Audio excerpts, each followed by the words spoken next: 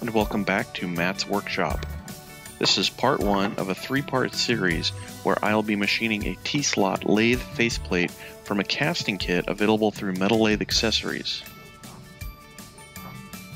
Faceplate will need to be threaded to fit the lathe spindle, and as such, I'll need a thread plug gauge to test the progress of the internal threading without removing the work from the lathe. The threaded plug gauge will also serve as a centering fixture later on. My lathe has a 1.5 inch 8 threads per inch spindle.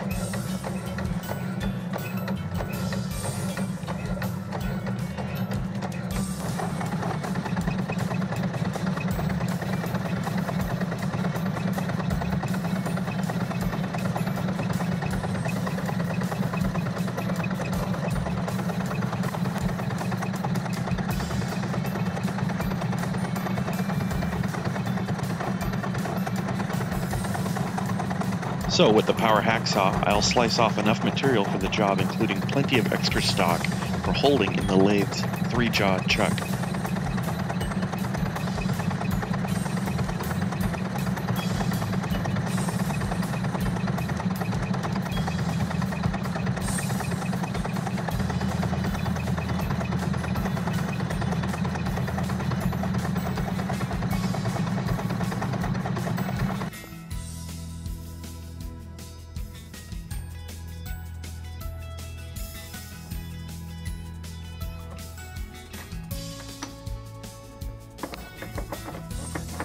Mounting the workpiece in the 3-jaw chuck on the lathe and just tightening up the chuck. A little A-bomb torque, I guess.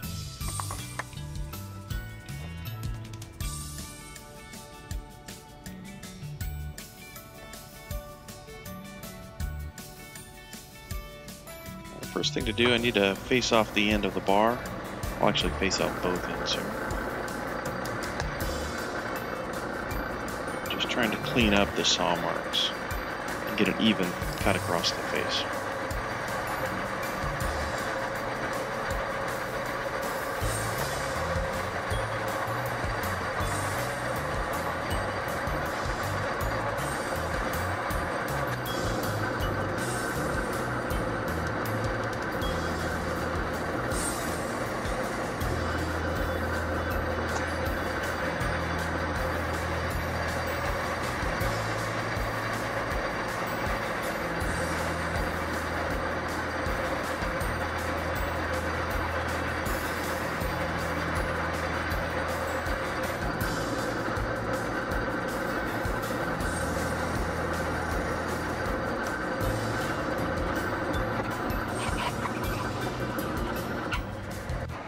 I started to turn the outside diameter, but I was getting some chatter. I have too much stick out here, but to be on the safe side, since I have a lot of material to remove, I'm going to center drill the end of the bar to run the live center.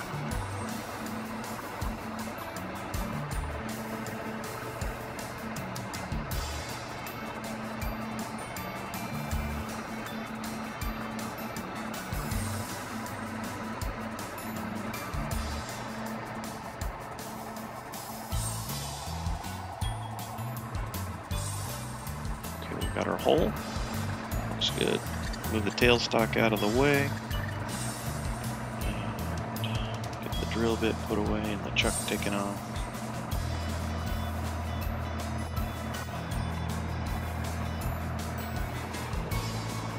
My disorganized collet rack and accessories. Okay, we've got a live center here.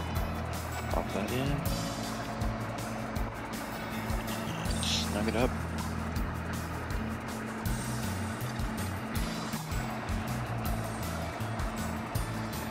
Okay, let's see how the turning operation goes now.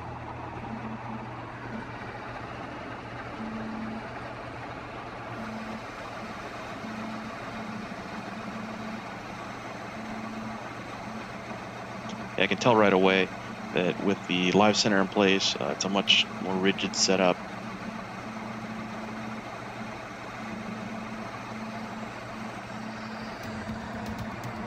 Now you can see that I'm running a really slow feed rate on the carriage.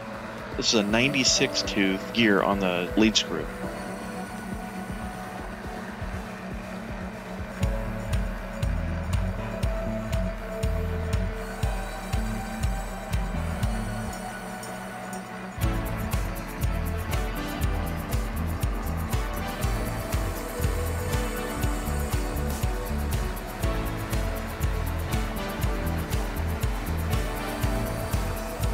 And I'm running the belts in about the slowest direct drive speed rate.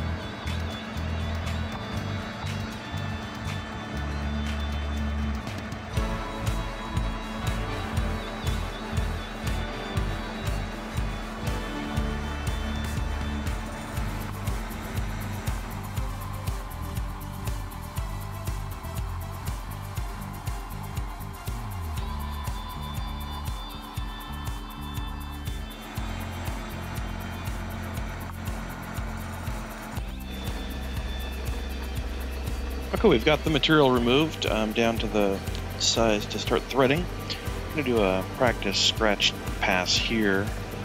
Just make sure I'm coordinated enough to do the threading with one hand. So I'm holding the camera with the other.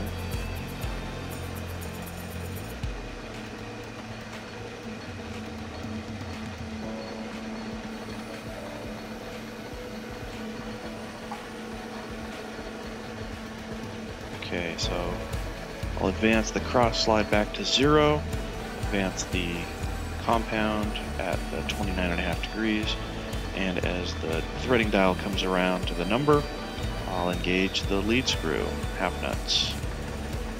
There we go.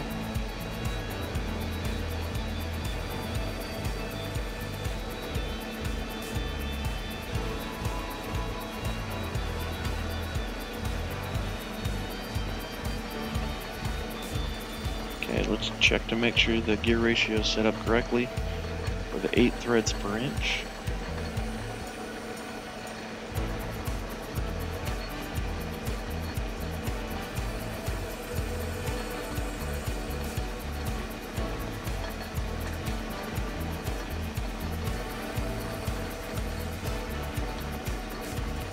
Yeah, that looks pretty good.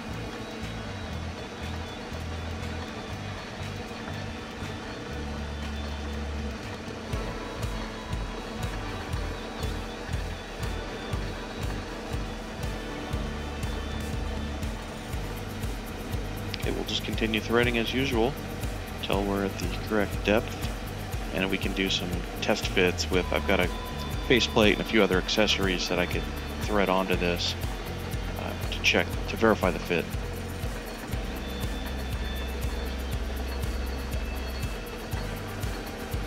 So the first couple passes, I'm only advancing the compound, I don't know, 5 thou at a time, just to get it started correctly, and then I'll take much deeper cuts as it goes.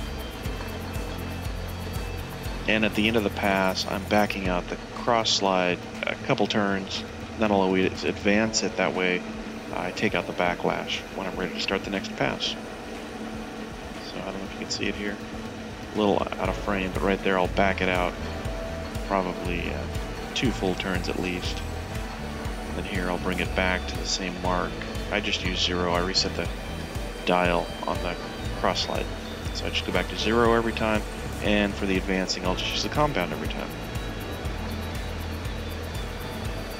Again, this is a standard V thread, so 29.5 degrees is the angle of the compound, and I use fishtail gauge, threading gauge, to verify that my tool was set up perpendicular and in line.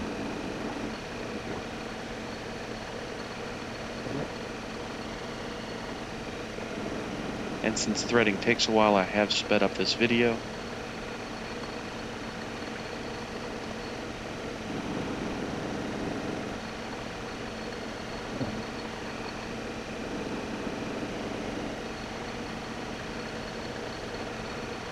being cast iron and very easy to machine, it appears, I am doing this, all this threading dry. Actually, all of the turning and facing and threading has all been done dry. What you see, I'm just using the brush to dust off the work and the tool bit just to see where I am. I don't want to thread too far or miss the end of the threads. This gray iron makes a very fine dust powder, just gets on everything, so I have to totally clean the lathe when I'm done with this operation.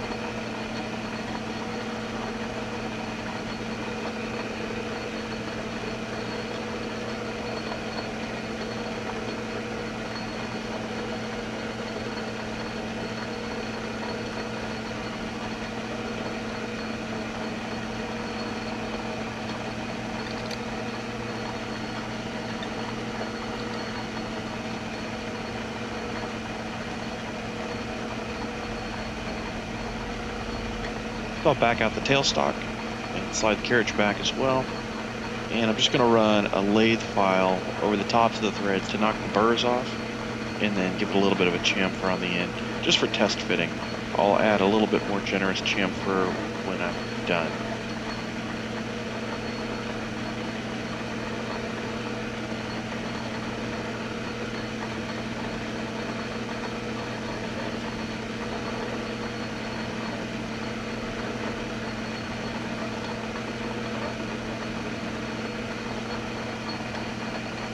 With my hand, I can feel the burrs are gone.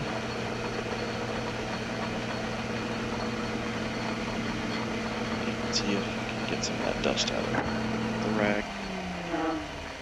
So the lead screw is still on, still synced up. That way, if I need to make another pass, engage the half nuts, and that'll work. Okay, this is threading on well. Actually, off camera, I did a couple test fits already and snuck up on the final dimension here. I'll need to add a little undercut at the end, just so everything fits perfectly. For example, that Jacob's chuck has different depth. The thread is the same diameter, but the thread engagement length is different than this little drive dog blade. So as long as it fits both of these, it should be fine.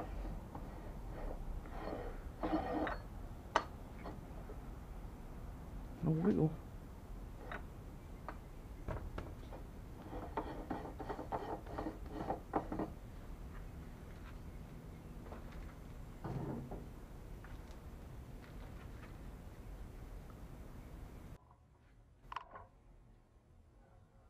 And this is a close-up of what the thread looks like.